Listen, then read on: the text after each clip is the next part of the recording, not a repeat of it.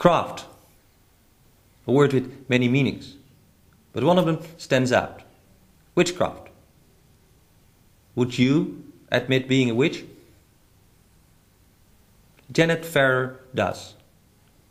Not only does she admit to be a witch, but she writes books about it, leads people, and you were in Amsterdam teaching people about witchcraft. I hope not just teaching, but working with the people of Amsterdam, because witchcraft has been here amongst you for a long, long time. It is possible that the origins of modern witchcraft actually comes out of the Netherlands. It's a history that goes back many hundreds of years to your pre-Christian ancestors. Before the birth of modern witchcraft, throughout the tiny hamlets of this country, from Friesland to the north of Holland, all the way down through every village, there were men and women who followed a very ancient deity, and that ancient deity is the deity your country is named after. In Friesland she is Freya. Her name means just the lady. Here she is Hela. She was the lady of the underworld. In your book, Witch's Bible, Complete, which you wrote with your husband, Stuart. That's right. Yes, you write, magic without love is black magic. Magic without love and black magic. Black magic is something that has never been part of witchcraft. How come we think about it? Magic, magicians, witches, black, dangerous. Immediately we feel the idea that it's black magic.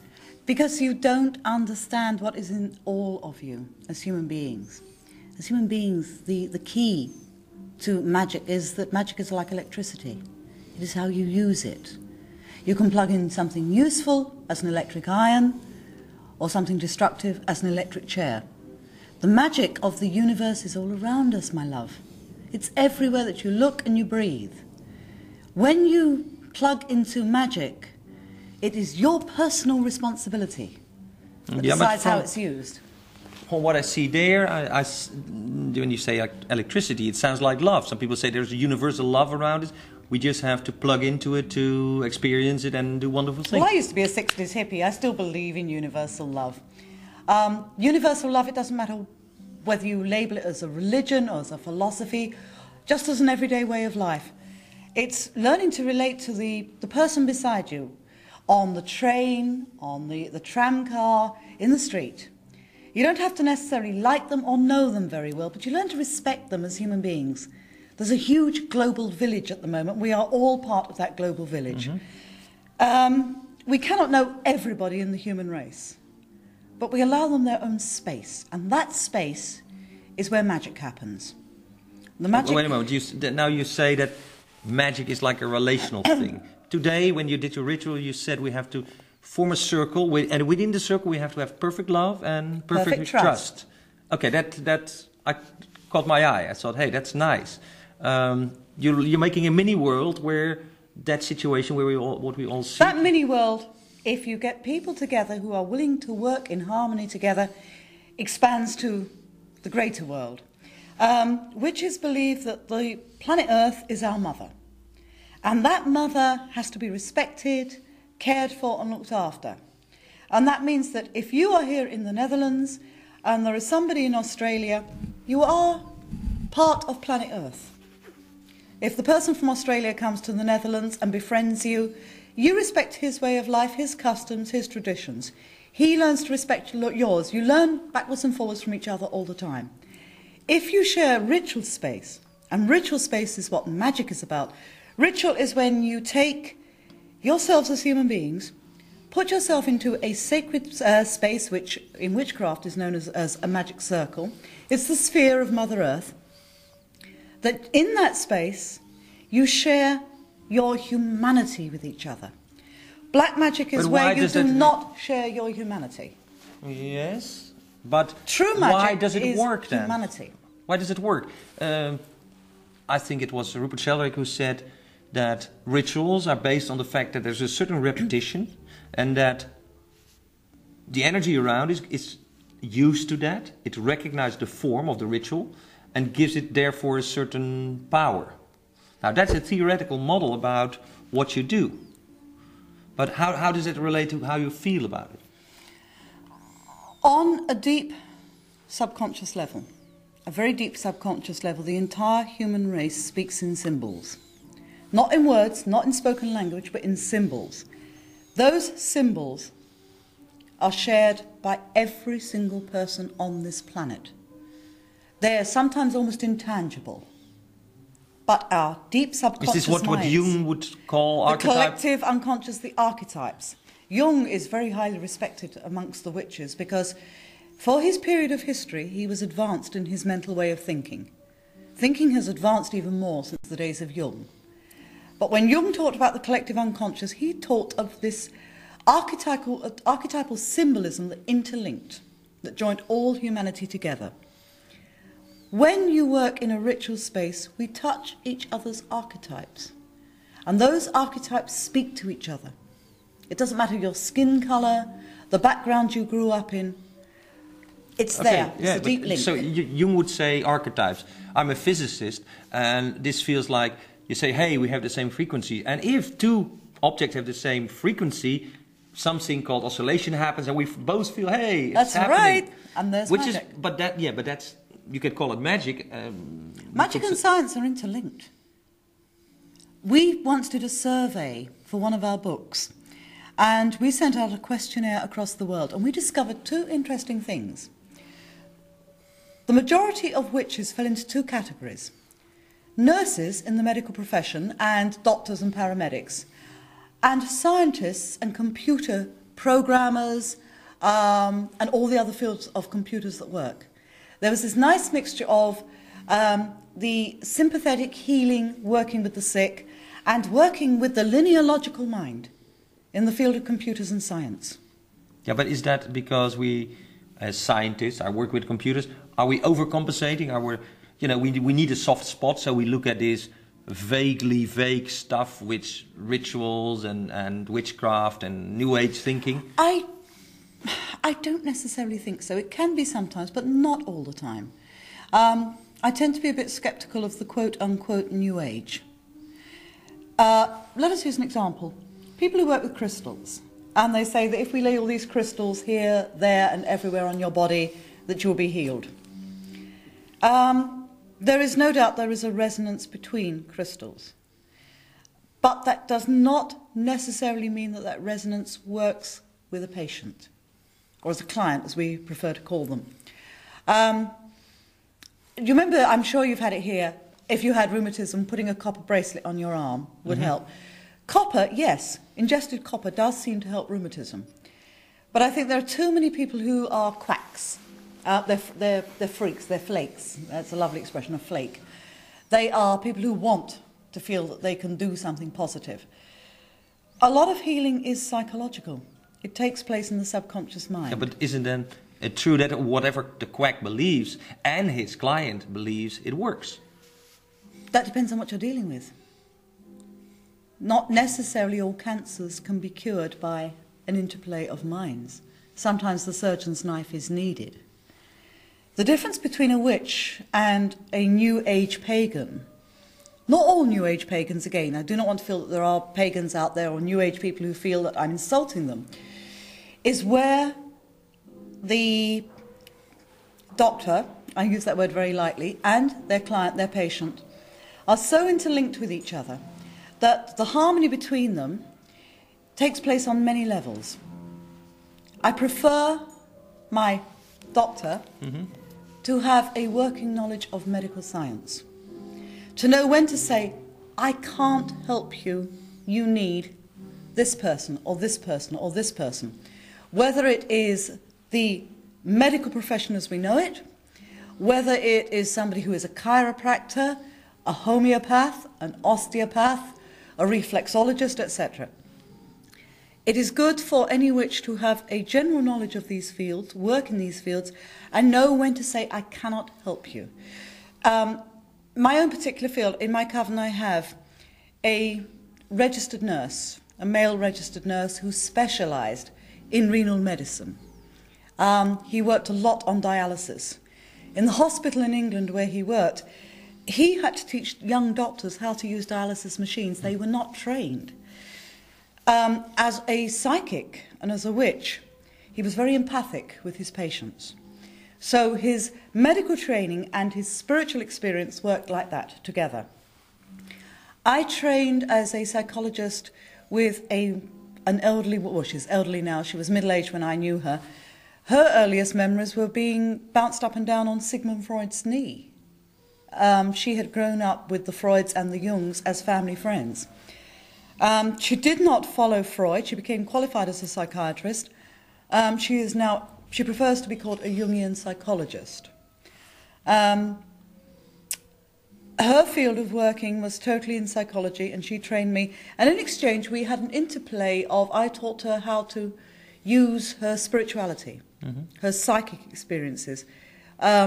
She had worked totally most of her life as a psychologist, and she would feel terribly drained.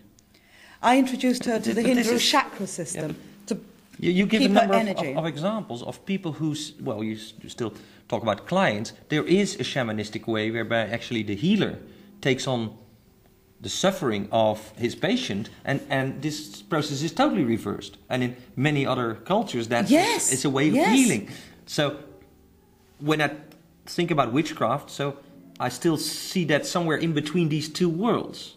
So is that something you take on? If you interact with someone, do you pick up their energy, take their suffering? It depends again on the witch concerned, the priest or priestess concerned. Just to make that clear, when you talk about priestesses, the people that you work with, people who are interested in witchcraft, they join the movement, the craft, whatever. There's many ways. They become part of a coven, and you could then call them priest or priestess. After about a year of training, the law is physician, heal thyself. So you start, when you join a group, a path of self-discovery. After a year, you become dedicated to learning your skills. And maybe 5 years later, you become a priest or priestess. It's usually about 5 years. Come back. Not with every coven, but this is the way we work.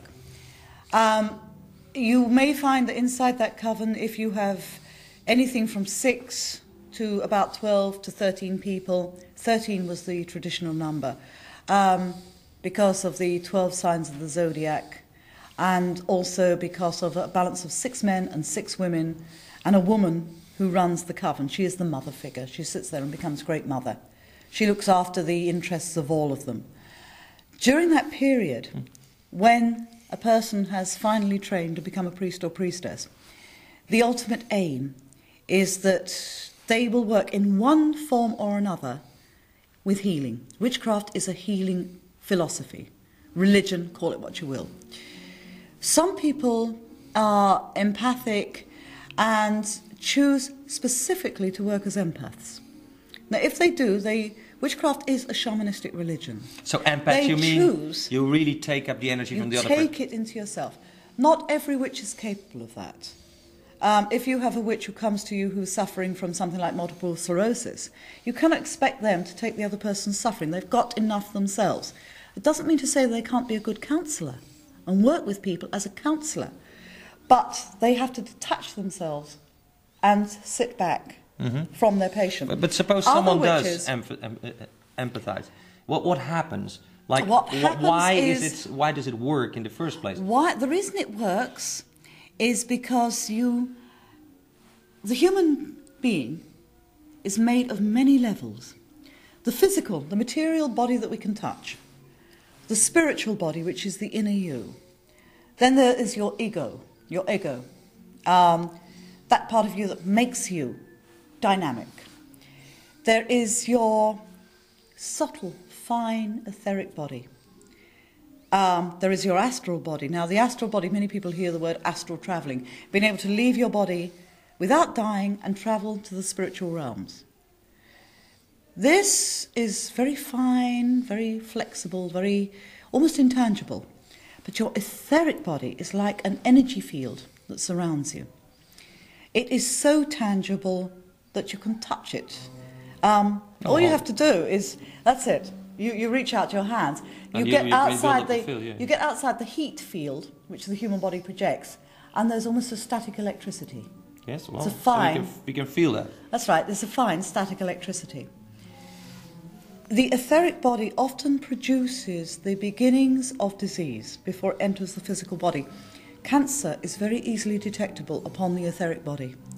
To those that have spiritual vision, they often see it as almost like little black microbes, twisting and turning. They're so tiny. They're like pinpricks, little black, dirty, grey, green, black pinpricks.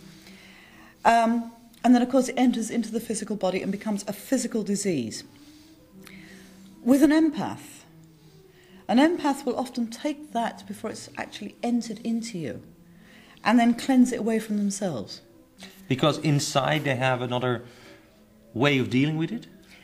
Are they able to deal with that energy? Their way of dealing with it is not to allow it to enter beyond the edge, the very edge of their etheric body. They allow it to touch them, but they get rid of it the moment it's entered. If it has already entered beyond the etheric body into the physical body, then not in every case, I would not give hope to millions by saying that witches can cure multitudes. We cannot. What we are capable of in some cases is to alter what is happening inside the physical organs. And it's almost like turning a cancer inside itself. That those cells, and remember that cancer is only born from healthy tissue. This is why the younger you are, often the harder it is to cure a cancer. It's almost like turning those healthy cells in on themselves. In other words, those overactive cells that mutate back on themselves so that they almost devour each other. Now, it's not always done empathically, spiritually. It can be done, a good herbalist can do this. We have a friend who lives in Ireland and he's a druid. He self-trained himself as a herbalist. And I'm very wary of people who self-train. They do not take a course. I prefer somebody to take a course on a subject. But he does know what he's doing, and he's proved himself time and time again. There was a young couple who had a little baby who, at about 6 months old, was not able to express what he was feeling, but he would not stop crying. He was fretty. He suffered from high fevers constantly. Finally, the doctor sent the child to hospital for a CAT scan, a brain scan, and they discovered that the little boy had a growth on his brain. It was inoperable, and it was getting larger and larger. The child had started off as a normal, healthy little baby, and the growth had been so rapid that instead of developing as the way a normal baby would, gradually he was losing the power of his hands, his vision was beginning to go. He was in a terrible state, and the hospital told his parents the best thing would be to let him die, to take the child home to die. They went to our druid because they knew he had a reputation, and they said, "Is there anything you can do?" He uses a decoction of mistletoe. He told the parents, "Is the child on any medication?" You must always ask this. Medication can clash. The child was not on medication. This to him was appalling in any case, because this little boy was in terrible pain. And he said, "Let's try to use the mistletoe." He made a decoction of mistletoe, and he told the mother to feed it to the baby in the baby's milk.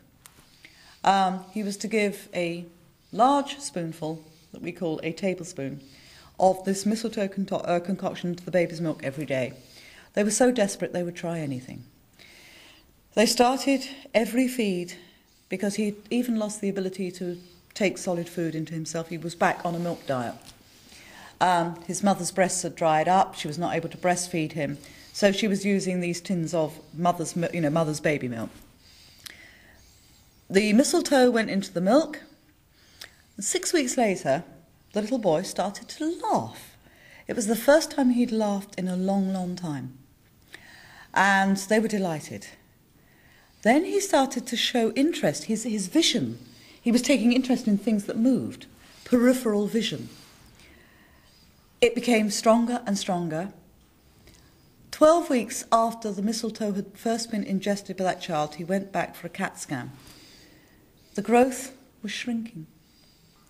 He is now a happy 5-year-old little boy running around, completely normal. The growth has totally gone. And this was a child the doctors had given up hope on. Since then, of course, doctors have been talking about mistletoe as being useful for the treatment of certain, not all, but certain types of cancer. And it is very effective for cancers that grow on the brain. The Druid, before he used this, he tried it on himself because he had skin cancer. It was very effective on his skin cancer. He did all the research he could. And as he said to me, he said, with the case of this little boy, it was a last hope. And I may have been doing the wrong thing. I had to take a chance. So he took the chance, and hopefully, as he said, that little boy will grow up into a healthy young man and live to a ripe old age. He has no guarantee that the cancer will not come back. It's 5 years on. He may well have to wait for another 5 years before he feels completely certain. Now, before you said that many people, say in the medical profession, are drawn to witchcraft. Is it because of these kinds of miracles? Miracles in the medical world? I don't think so. I think it's because to be a witch, you have to care about humanity. That's one of the most important factors. I don't think that if you are a good doctor or a good nurse, you choose that profession unless you care about humanity. Yes, there are many people who are in it just for the money, just to make money. Because here you kind of say they care about the money. They care about people. Humanity, people. But they do it in a specific way. They want actively to help people. That's right. Suffering because maybe they were young or whatever. Other people, if you're in business, you might care about humanity on a different level, in a different direction. Someone who is a pilot, I don't know, might feel that he's helping humanity in his way. Well, one of our witches is a young businessman in Dublin. He hires out various pieces of equipment to the building industry. In fact, he's just come back from Rotterdam. He's looking for, I don't know what you would call it over here, but cherry pickers, the very high scaffolding equipment, etc.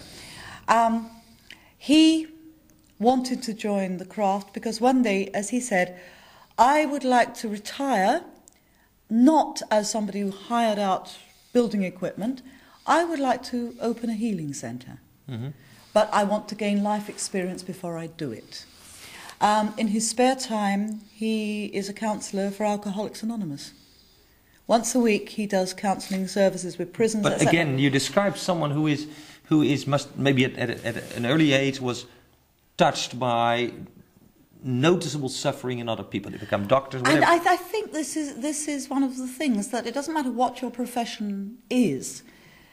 But for most witches, there is a healing aspect in their life, in their philosophy. So it does not matter if they're a bank manager or if they are a gardener or a building site labourer. They tend to be drawn to a philosophy that gives them a chance in one form or another to work in one field or another field of the humanities, which they can incorporate into their work. We had a witch many years ago who was a building site labourer. His job was putting up scaffolding, building railway stations, etc. Which has been he wanted to build the best and the safest and the most pleasant station. He would look at the architectural plans and he would incorporate on those plans a little touch of himself. And he said that when they come to my railway station, they have a place that they feel comfortable. And sometimes it was a spiritual thing. He built railway stations in London. Now, there are parts of London that are very violent. There's a lot of drug problems, etc. As far as he was concerned, his railway stations, he would act as, if you like, a priest. And when he was laying the foundations, mixing the bricks and mortar, building that part of an underground railway system, he would say, this is a place where a woman will stand alone at night and be safe. This is where a man will stand alone at night and be at peace that he's not going to be robbed. This is a place where a suicide will have second thoughts about taking their life, and they will look elsewhere for help. He would add what we call magic to the bricks and mortar of the very building they were standing in. But all these examples you give are proactive in the sense that someone wants to do something. Now there's the other side of the whole story, which we could call a mystic, who says, I am what I am, and the universal energy, God, whatever, will make himself known, and it's up to me to receive and not to act. This is not really part of witchcraft philosophy. It's an active religion. It does not mean to say that we respect the mystic. We do respect the mystic.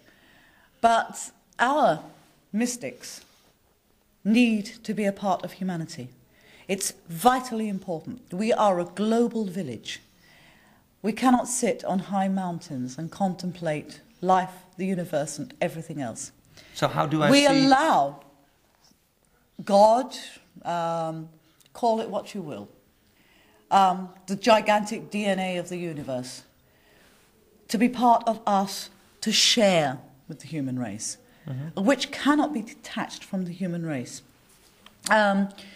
Witchcraft was the religion, as we used to say, of, even where the word comes from, Wicca, it means to bend, to twist your thoughts and your understanding, and to learn wisdom. To learn that kind of wisdom means that you have to be part of humanity. You may not detach yourself. Okay. We are brothers and sisters of the world. Yes, but Aleister Crowley said, do as thou willst is the whole of the law. And the way I understand that, it means do. That's only half of his statement. But it's an active... Love is the law, love under will. Aleister Crowley was not a witch, but he was a magician. When he said, do what thou wilt shall be the whole of the law, what he meant was, whatever is inside you, do it. But do it with love, because that is the law. Your will must dictate what love is. And love is something that has to be learnt and cherished. The two statements are often split in the middle. Do what thou wilt shall be the whole of the law. No, it was do what thou wilt shall be the whole of the law.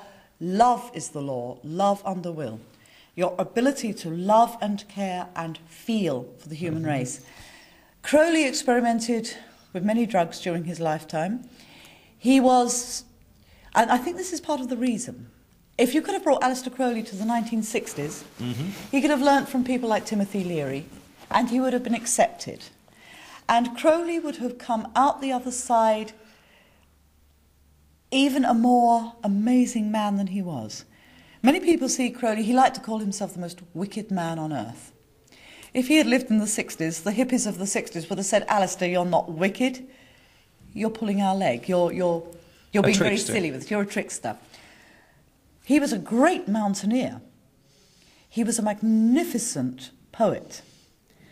As a human being, he was an incredibly lonely, unhappy man. But mentally, he was a genius. His last words were basically, I don't understand. He had been so complicated all his life. Just before he died, he realised the answer was so simple. That all the very things he had written about, and that simple statement of love being the law, love under will, hit him. And he suddenly realised, in a sense, he was a man born out of his time. And I don't know. Tim Leary, when he died, he said, why? And then he answered himself, he said, why not? The same quintessential question, why? Why all this suffering? Why action? Why passiveness? Because that's what we're talking about is magic versus mysticism, about receiving and acting, and we both know that both are essential. We always say nature is red in tooth and claw. It's no good being a witch unless you realise that Mother Earth, the planet we live on, is a bitch.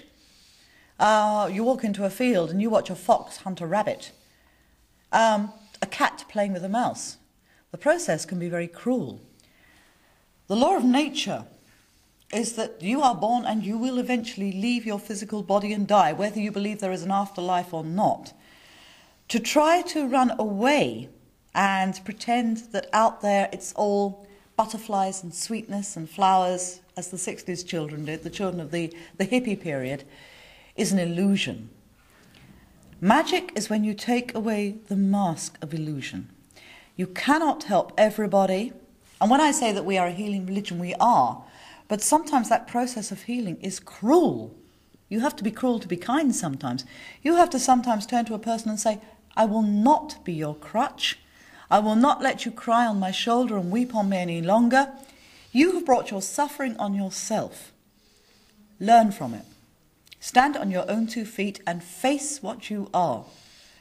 And sometimes it is what you want to be. Sometimes you will never throw away your crutch. You will always want to lean on the person beside you. This is where the old concept of a vampire comes from. Mm-hmm. Yeah, but it also makes me ask, are there happy witches then? Oh, yes. Most of the witches I know in my own country, and certainly I've only just got to know these people in the Netherlands. Certainly most of the ones I know in America, because Stuart and myself travel America every year. 90% of them are in the happy range, 50% of them are in the very happy range, and 20% are supremely happy. And it's not governed by the money you have in your pocket, the house you live in, or the lifestyle you live. It's contentment within yourself. But does that come from the power they have, or at least they think they have, over the external world? The power that we have is around us in the air. It's the very atmosphere we breathe. Yeah, but most people can't harness it. They can think about money. They can think about... They do harness it all the time. They just don't know they harness it. Okay, but... One psychiatrist many years ago discovered if he wished ill luck upon his friends, he could make them physically ill. He could bring them down with something as simple as the common cold. And then he would have to retract his feelings towards them because he would feel guilty about what had happened. We affect each other all the day. If I was to turn to a person, one of the witches here today, and say, you know that man who runs that place who did the interview, isn't he a bastard? I hope he has hell break loose on him. I would say that and ill wish you. Mm-hmm. Other people might listen to me and think, oh, what is she talking about? And they would ill wish you too. And something might or might not happen to you. If I wanted it hard enough and amplified it with their feelings, yes, things would happen to you. But if you were strong enough inside yourself, it would be no more than a fly landing upon your nose. Then you could swat it away like that. The funny thing is it could work the other way. I could say as a joke about you, he's a bastard. You know, he's a lovely man. But, oh, he's a bastard, which would be a term of affection. And they would pick up on it, and their affection would come towards you and amplify my joke. And you would suddenly feel that other people around you were saying, he's a naughty person, he's fun, you can have a joke with him, a sense of humour with him. And they would react to you that way. Mm-hmm. Human emotion can be amplified to a person. This is where the idea of spells and magic come from. Ill-wishing, putting curses on people. Well, that was a long time ago, that was considered evil. Even by the law, if you ill-wished on someone, right. they did put you on the stakes or whatever. And then now we have a law that, well, the whole legal system says, well, you can think what you want, but if you don't kill anybody or whatever, that's fine. Until you do something. We can kill each other with kindness as well. Think about that sometimes. Yeah, but we have taken away this responsibility for our thought. This is one of the things that witchcraft teaches you, to have responsibility for your thought. And it is something that we are not the only philosophy on earth that believes this. But we feel very strongly that it doesn't mean to say you have to check yourself 24 hours a day. But if you suddenly find that you have spoken ill against somebody because they've upset you, you think, no, I don't do this. We don't do this. I may not like him or her, but speaking ill of them is a very negative reaction. And you pull yourself back from that train of thought. You don't allow it to affect your everyday life. One of our witches has a very good way of looking at it.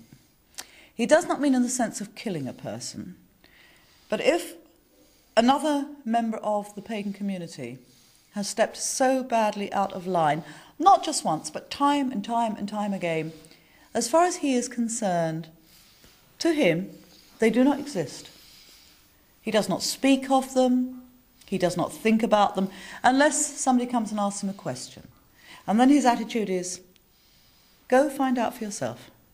I used to know him years ago, and we were friends for a while. I don't want to talk about our personal relationship. Just let's say we had a disagreement, but don't let me influence you against him. So for this which personally, he abstains. It's an abstaining from making a judgment on another human being. It does not mean to say that there aren't people in this world that we have a right to feel angry with. I think, let's use a classic example.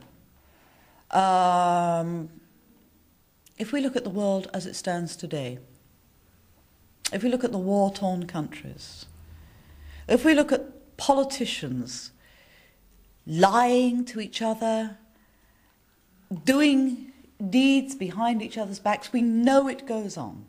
We're not stupid. None of us are stupid. We know that there is no such thing inside governments as complete truth and justice. Occasionally a good man or woman comes along and you look at them and you say, yes, this person is genuinely good. If we look at one of these personalities, and I would not even dream of mentioning one, let me use a dead one, let's use someone like Adolf Hitler. If we look at somebody like that, and if we look at a Holocaust, we say, yes, this man committed a great sin by planting a seed, and from that seed, roots grew. And as those roots grew stronger, it became a diseased growth.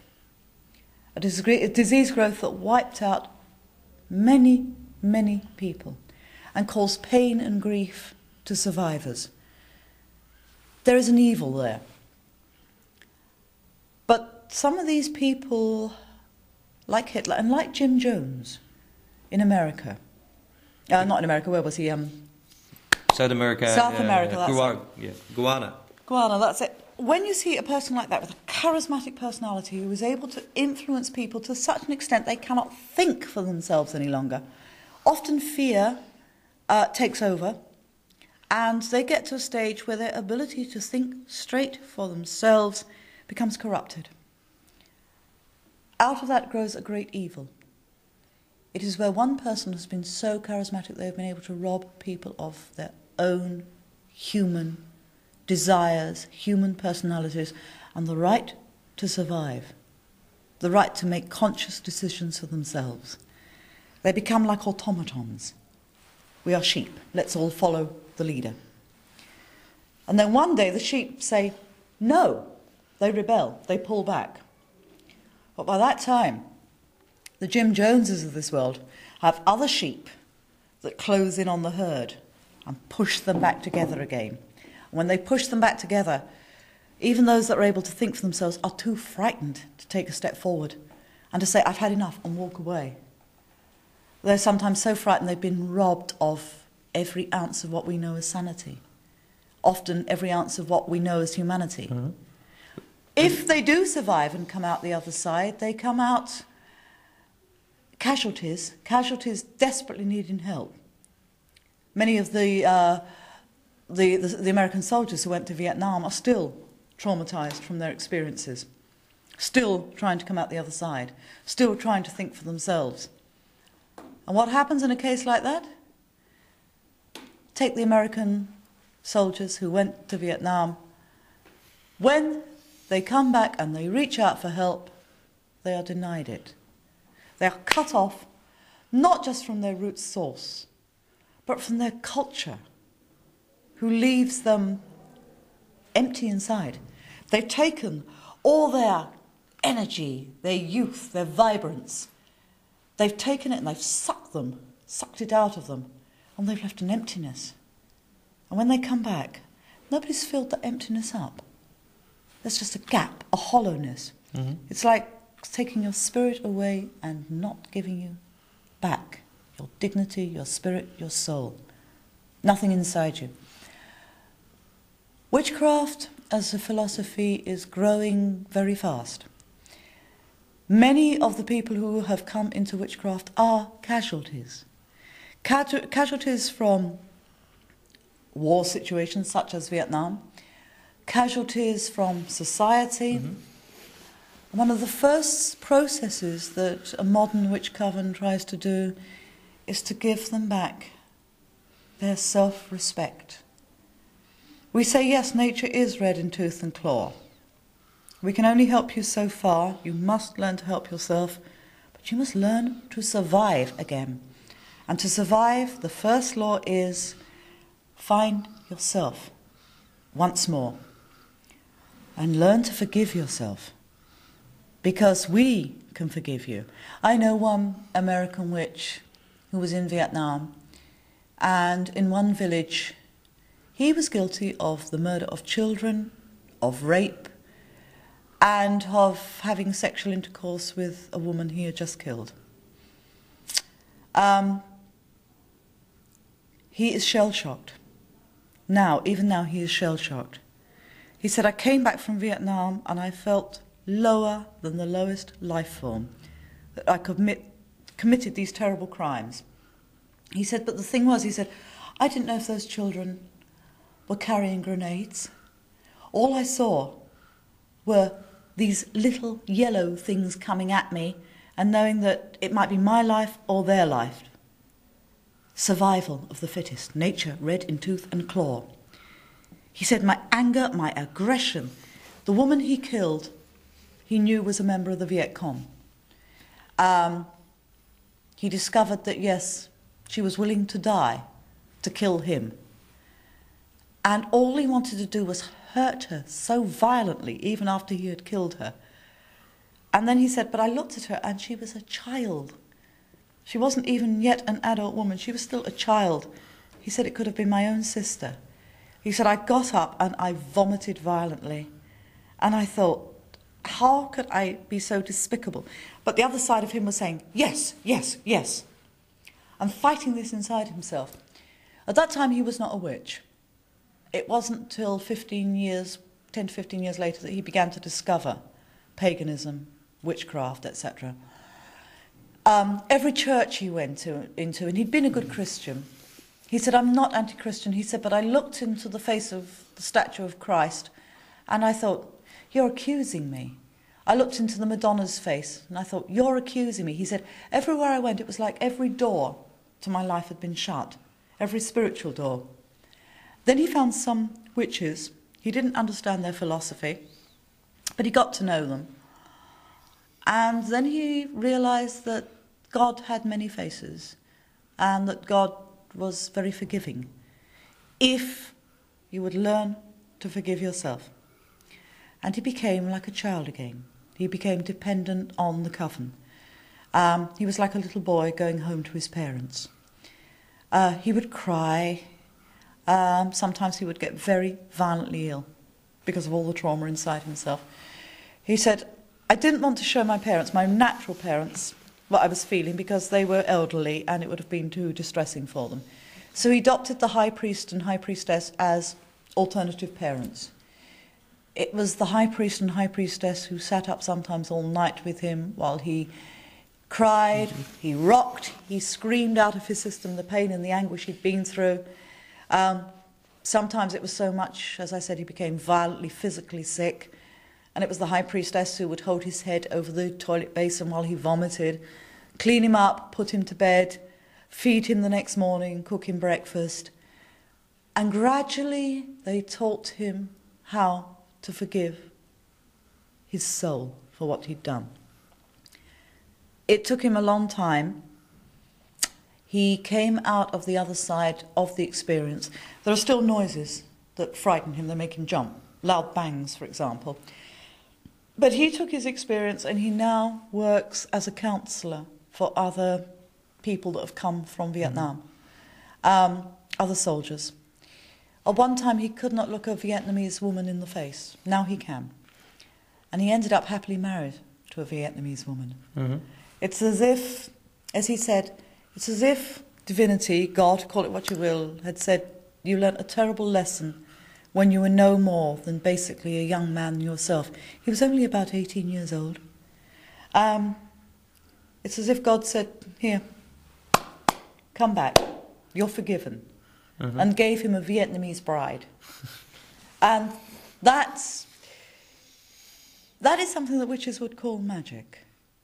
When a human being is capable of healing themselves, and when they are given something that is not a compensation, but a way of saying you understand. Now, many psychologists would say he was drawn to a Vietnamese bride because of what he did to a Vietnamese woman. This actually was not true. This Vietnamese lady nearly ran him over in her car. She got out of the car to apologise to him. His first reaction was to pull back. And then they started talking, and they discovered they both were studying the same subject, because she put him in the car because he was pretty badly bruised. She took him back to his house, and he was very polite and invited her in for a cup of coffee, and they got talking. Within a week, they started dating, and 2 weeks later, they both realised they were passionately in love with each other. So it was not that he was looking for compensation. You could call it synchronicity, as Jung It is synchronicity. Yeah. Okay. A lot of magic is synchronicity. Yes, but let's get back to the basic questions here. Do you believe in evil? Do you believe in evil outside of yourself? Do you believe in evil inside yourself? I do not believe in evil, full stop. Let's take it outside humanity. Yet the rituals deal with, let's say, at least forces that have a black and a white side. No, there's no such thing as black and white. There is positive and negative. I do not believe that pure evil as such exists. Imbalance exists, but not evil. But is imbalance not a state that will lead to movement, that will lead to a new balance and then a new imbalance? Now, let us take the rising crime rate in the world. How much of that is from the breakdown of understanding, communication, and the family unit? A lot of it is. And how much of that was caused by people who, like, we were talking about crime rates with someone, and I said, after the Second World War, people said, we will not have this again. We will ban insecurity, so we will have a pension for everybody, as we call it. And we had what we call the welfare state. And for 50 years we had a welfare state, and now it's been taken down rather vigorously. And now people at the same time say, yes, but... We are talking of two things here. We are talking of a rat race. Survival of the fittest. Flight or fright. Survival is that desperate need. Stay alive, stay alive. Grab, take, grab, take, grab, take. It's not evil, it's blinkered vision. Take someone, take somebody like Charlie Manson, the American mass murderer. Oh, you have to just 39 people either kill themselves or were killed or whatever, but something... They killed themselves. They had a divine belief in something. That's not evil, that's stupidity. But take somebody like Charlie Manson. Charlie Manson, one of these dynamic, vibrant people, creates a little group around him, and they go out and they commit mass murder in America. I would love to see an autopsy report after his death on Charlie Manson's brain. Often I believe that evil comes within human beings, not from some force out there, but from a mixture of genetic and conditioning during childhood. But there is no doubt that certain chromosomes produce criminal tendencies. Is a chromosome evil? Of course it's not. It's a freak of nature. And therefore, what we're talking about is an imbalance inside nature. Yeah, but if Charles Manson would have lived in Papua New Guinea, where families would go out and kill each other and eat each other... They probably have killed him. Yeah, probably, but he would have been a hero of his folks. Oh, yes, probably. Yes? So it's all a matter... So was Genghis Khan. He was a hero of his folks. I think the problem you have to understand is it is very easy to say a man is evil or a woman is evil. No, it's not the personality. It is the lack of people around that personality to realise that they are often mentally so disturbed that it gives them the ability to create what we know as evil around them. Mm-hmm. It is the dynamic inside them that influences people. I'm afraid that a lot of humanity are sheep. We all run along behind each other, trying to catch up with each other. We all want to belong to something. When you get a dynamic along who goes, I can control you. You know, there's a good story about it. Ra Uruhu told me. He said, you know, in the old days there were a lot of herding animals, herd animals, sheep and whatever. We took them away. Where did the souls of the sheep go? They turn into people. If there is a finite amount of souls, then you take away the animals, and we become. We become the sheep. Yes. It's again, as I say, nature is red in tooth and claw. If you watch the behaviour of an animal in the wild, it's interesting that at one time we had no concept that the chimpanzee was capable of murder, but it is. Now we've also realised the gentle dolphin. Everyone thought, oh, dolphins, aren't they beautiful? Yes, the crustaceans of the sea are very much in communication with us in the sense that they are our cousins. There is much we can learn from them. But it's now been discovered that even dolphins are capable of murder. And can you call a dolphin evil because it has murdered another dolphin? We don't see that concept with them. Evil is a term we have invented in ourselves. Now, that does not excuse the Holocaust. It does not excuse a man like Adolf Hitler and the Holocaust. But it does say, if we stand back and look at what caused that Holocaust, then, okay, we could put evil upon that situation and one man's ability to manipulate. But as we were taught when we were children, certainly in Christian countries, our original conditioning was that there will be a day of judgment, and on the day we die, you stand before the throne of God, etc., and you have to basically justify your actions. Well, say you take somebody who's been a very, as we say, evil person in their life, and you use that idea of a Christian concept, and they come before the throne of God.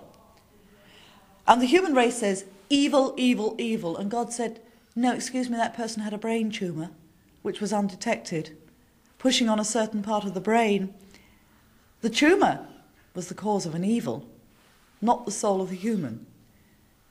What are you doing? How dare you judge this person? You come to a general system of determinism and say, whatever I do because I have to do it, and away with free will. No, free will is there. But sometimes free will is taken from us because of disease. If you like, disease is an evil. If you must use the word evil, disease is an evil. But it happened in your life too. You're a witch, but you're married to Stuart. He developed some kind of cancer, some kind of growth. And he had a brain hemorrhage, but not to the extent that it turned him into a violent, aggressive man. No, but didn't you feel like most people in a situation like that, rebelling against the gods or the system? No, I did not. And that was for one particular reason, is that Stuart, I'm 46 and Stuart is 80. He was 79 when this happened. And therefore, everyone's life has to one day come to an end. And this was the beginning of a process. It was a natural process. If he had been my age, it would not have been the gods, God, call it what you will, that I would have been angry with. I would have been angry that I might lose the man I loved because of disease and because of what was happening to him. But I would not say that that was the will of God that this should happen. It is a natural process. Nature decrees by that's natural true. processes. But most people still, if you die when you're 79 or 105, most people feel this as evil, as bad, as, they don't like it. None of us want to die. No, that's But when fine. it comes to another member of the family, the only reason we feel this is our own insecurity. Okay, but is this what witchcraft taught you? That the door to this other thing, this past life, or and anyway, the end of life is easier to swallow? Yes. Did it made it you easier for you? It made it much easier for me to swallow. I had grown up as a Christian, and witchcraft taught me a lot, even about Christianity, to the extent that I feel that the teachings I had as a child, as a Christian, have been amplified now and made 1,000 times better. It's made me into a stronger, less vulnerable human being. For myself personally, means I am able personally to face my own diseases. It is possible at the moment I have cancer. I won't know until a few weeks' time whether I have or have not. If I have, then it is something I will fight with personally myself. If I survive, then fair play. If I don't, that's not such a big deal. I'm not so frightened about it. It makes it much easier to understand the processes of life and death. None of us have any real proof, so what's except then the spiritually, of an afterlife. None of us have any real proof. But it makes that proof more believable, more tangible. It does not give us total proof, but enough for us to know, if you like, in our souls that there is beyond. Whether it is reincarnation, whether it's even genetic reincarnation through our gene pool. Mm-hmm. The important thing is living here and now, and everything around you that you see and experience, to which is always a sense of wonder. It's as if from the day you are born till the day you die, you must never lose that sense of wonder. You must always have that essential divine child inside you, which turns into an adult that can still understand the child and use it practically.